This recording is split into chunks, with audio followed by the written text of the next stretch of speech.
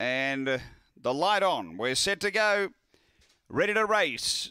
250 both, Sutton Prince and Harry. Race 9 at Gawler.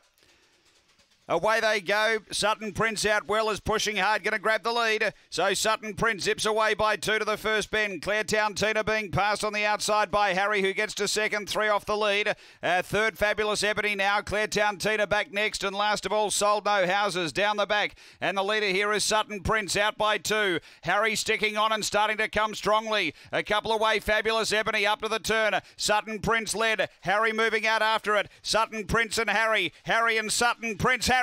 Harry went home too well for Sutton Prince. They were followed by Fabulous Ebony, then Sold No Houses and Claretown Tina. Time here is good, around 30 and 60, 30.67. So Harry has beaten Sutton Prince.